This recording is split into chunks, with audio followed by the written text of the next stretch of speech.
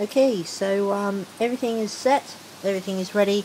Now all we got to do is start up the engine, and this one will be just sweet. So specifications are this .28 STS engine.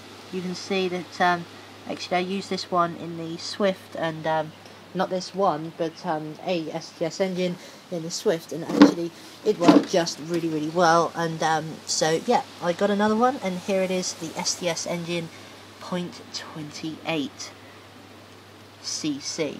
No, not cc, sorry, it's like 4cc, 3.5 cc.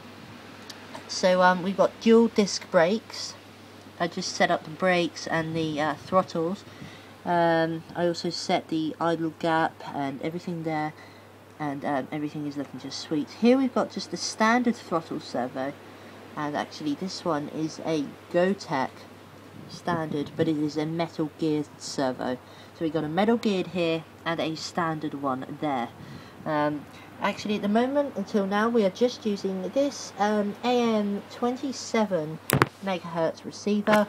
Later on I will order a 2.4 gigahertz one. Okay, I'm just going to start it and do a slow drive around.